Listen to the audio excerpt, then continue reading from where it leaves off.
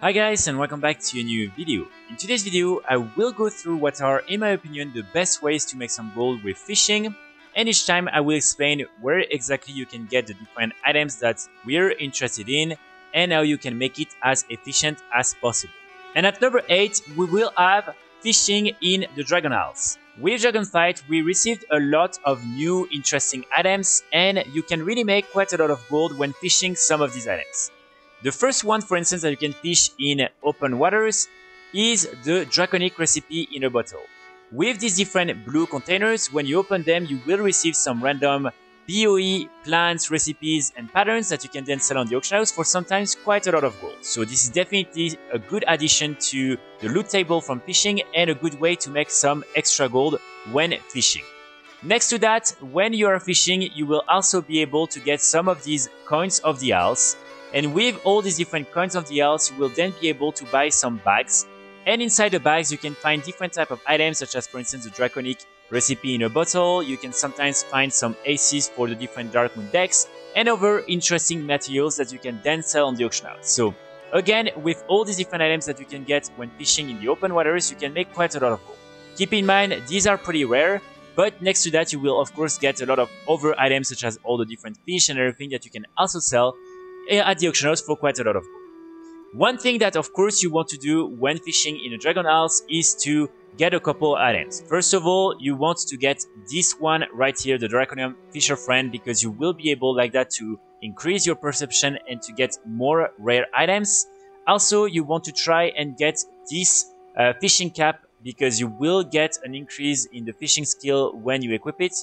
So this is the type of things you want to do in order to improve your fishing skills and the items you will get.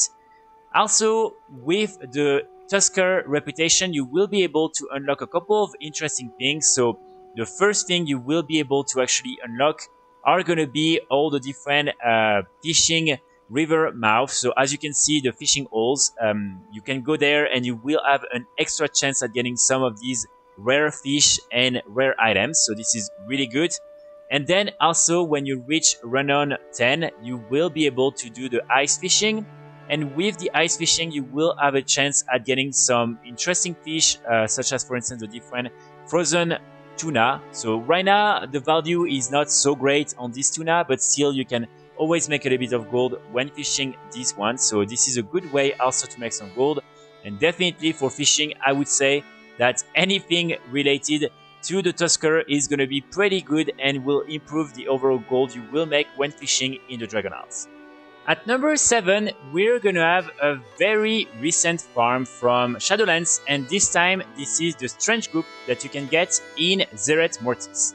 So basically, with this item, you can then create a lure, and when using this lure and using it on Hurricane, the rare that you can see just here, you will have a 100% chance of getting the mount, the Deep Star already. So if you're not doing it and if you're not using this item, unfortunately it will be a very low percentage of drop. So this is why a lot of people are still buying this item till this day. The only annoying part with this farm is that you can only do it here in Zeret Mortis, in this part right here. And also the drop rate on this Strange Goop is very, very low. So you will need to spend quite a lot of time before you will be able to get one of these items. So currently the average value on European realms for this item is 127 to 167,000 gold, and on US realms 150 to 216, and keep in mind the sell rate is 0.06, so it will sell, it will just take a little bit of time. Then at number 6, we're gonna have 4 different weapons that you can get when fishing in specific areas. So as you can see, we have the Steel Scale Crushfish. This is a one-handed mace, the Rock-eyed Strongfish, another mace, and then we have 2 daggers, the Dustbringer and the Dark Earring. So all these different weapons can be sold on the auction house for quite a lot of gold, and they're all pretty rare. As you can see, for instance, the Dark Earring is on average 250 to 400k gold on European realms. The Rock-eyed Strongfish is 319 to 443,000 gold on average on European realms. The Steel Scale Crushfish is 300 to 485,000 gold. And finally, the Dustbringer is 1 million to 2 million on average on European realms. So one thing that is very important to mention is that the 3 green fish items cannot be transmogrified as of patch 10.0.5. So unfortunately, the value and the interest of the players in these different items might not be super strong. This one normally can be transmogrified, but as you can see, this is like a normal look. This is a unique model, but this is pretty simple and nothing crazy. In order to get all these different items, you will have to fish into these different places. So for the Dark Herring and the Dustbringer, it will be in Northrend, and the best place to fish them is going to be here in the Hollingford. And as you can see, you can really try to go into all these different Fangtooth Herring school, and you will have a chance at getting both of these weapons. Then for the Steel Scale Crushfish, you will need to go in the wetlands or in the Hillsbrad foothills, and you will have to fish into all the different school of fish that are available there. And finally, for the Rock Eye Strongfish, you will have to fish it during the Stranglehorn Fishing Extravaganza that is only available, I believe, once a month or something like that, and you will have to fish it inside a Tasty Fish pool of fish. So this is how you can get all these different items, and keep in mind they will probably sell extremely slowly, but this is still something you can do in order to have some interesting items up on the auction house. And also the day these different maces and this dagger will become part of the transmog system, trust me, you will be able to sell them for a lot of gold.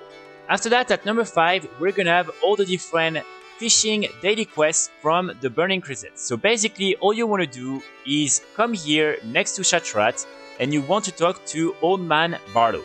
Each day, it will offer you a new quest, and these quests are usually pretty easy to complete. And when you complete the quest, you will receive one of these bag of fishing treasures. So inside this bag of fishing treasures, you will have different type of items, but some of them can be really interesting. For instance, you have some cosmetic items such as the Noble's Monocle, the Ornate Draconic Stain, the Antique Silver Cufflinks. You will have a couple other interesting things. And when you complete this specific quest, the Crocodilisk in the City, this is one of the 5 daily quests that you will be able to get. You will also have a chance at getting one of the 4 pets that you can then learn, cage, and sell on the auction house. So definitely this is something you want to do when this one is up. Again, the Crocodilisk in the City. And it's very easy to do because all you need to do is to go, I believe, in Stormwind or in Orgrimmar and to just fish this baby Crocodilisk, and then you will be able to complete the quest. So in order to do this farm very easily and to avoid having to do it only once per day per character, what you can do is to simply create an allied race. You will get a level 10 character. Then when you're in Stormwind or in Orgrimmar, all you want to do is to go talk to any fish trainer, buy one of the fishing pole, and then you want to use the portal to go to Shatrat. Then you just want to use your mount and directly go here and talk to Old Man Barlow. You will be able to learn fishing, and then you will directly receive the quest. Like that, you will be able to complete the quest, just complete the quest, and then you can get the rewards, send them to one of your main characters, and then you can delete this character, create a new one, and do it again and again. Like that, for instance, when the quest Crocodilisk in the City is up, you can easily, in maybe 1 hour, get the 4 different pets. And like that, you can then make quite a lot of gold by selling all these different items on the auction house. Then at number 4, we're gonna have a very similar farm. This time, it's gonna be about all the daily quests from Wrath of the Lich King. So all you want to do is come in Dalaran in the old version from Wrath of the Lich King, and you want to come just here and talk to Marcia Chase. Marcia will be giving you 1 day per character one of these daily quests. And when you complete the daily quest, you will receive a bag of fishing treasures. So inside this bag, you will be able to get quite a lot of interesting items, but the most interesting ones are really going to be the battered jungle hat and the diamond tip cane. But as you can see, you can also, for instance, get 1 pet, you can get 1 toy, and all these different things can be sold on the auction house. When it comes to the battered jungle hat, as you can see, you will be able to sell it on average on European realms for 190 to 214,000 gold. And the diamond tip cane is 130 to 247,000 gold, so both items can be sold for a lot of gold. But keep in mind, these are really rare, and as you can see, it's only 0.3% chance of dropping, so of course you will need to open quite a lot of these bags before getting some of these really good items. And here again, what you can do is to create an allied race. You will get the level 10 character, and then you can directly come to Dalaran using the portal in Stormwind or Orgrimmar. And you can come and talk to Marcia Chase. Here you can learn fishing, buy the fishing pole, and directly you will receive the daily quest, and then you can complete the daily quest, and like that you will be able to get multiple of these bags every hour. I made a video recently explaining what are the best quests and how you can make it as fast as possible, so I will link this video in the description, and I would encourage you to also watch this one just to make this farm as efficient as possible. After that, at number 3, we're gonna have another interesting farm. This time, this farm will take place just here in the Northern Barrens, and you want to come really just here in order to be able to fish into this water. So when you fish inside this little pool of water, you will have a chance at getting this really cool weapon, and this is the broken wine bottle. So as you can see, this is a one-handed mace, and since patch 10.0.5 you can actually use it as a transmog, and this is something that again you can sell on the auction house for quite a lot of gold. The current value on European realms on average is going to be between 290 to 371,000 gold, and on US realms 274 to 645,000 gold, with a sell rate of 0.010, so it's not too bad, but definitely it will take some time before it will sell. Just keep that in mind, but it's always a good item to have up on the auction house, so just try to get one and then wait for it to sell before farming another one. After that, at number 2, we're gonna have Garrison Fishing. So when you unlock the level 3 of your fishing house in your garrison, you will be able to then start and fish in the waters of your garrison. So there you will be able to get different type of fish, but there is one in particular that we're really interested in, and this is this one right here. This is a green fish that basically you can then toss into the water, as you can see right here, and it will summon one of these mobs. So all you need to do is then to kill the mob, and this mob has then a chance at getting some really interesting items, including some of the rare cosmetics that I just mentioned before. So as you can see, you will for instance have the ornate looking stain, the antique silver cufflinks, the noble's monocle, the diamond tip cane, the battered jungle hat, and all the sell rates are a little bit better than in the fishing bag, so it's already an improvement. And also, one thing that is important to mention is the fact that you will have a chance at getting 2 mounts, the sea turtle and the riding turtle, so that can also be something that you might enjoy when doing this farm.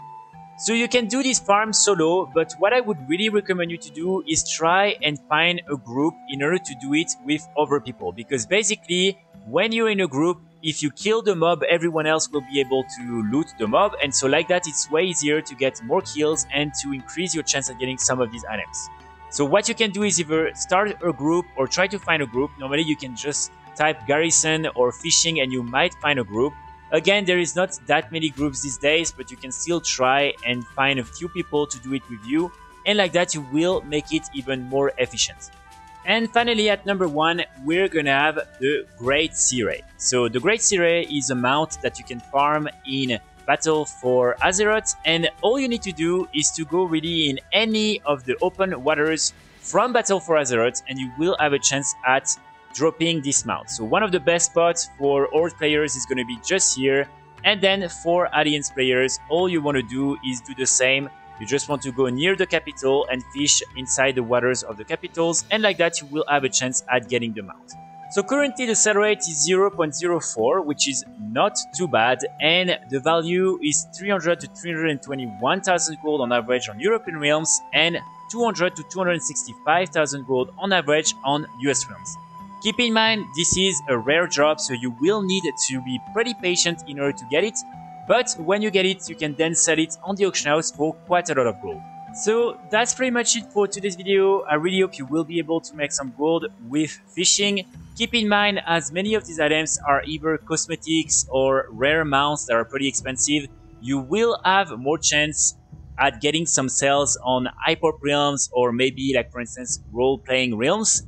But still, this is something you can do really with any of your characters on any realms, and hopefully you will be able to make some gold with some of these farms. I will be back very soon with more guides and more videos, and in the meantime, I wish you all a great start of the weekend. Bye!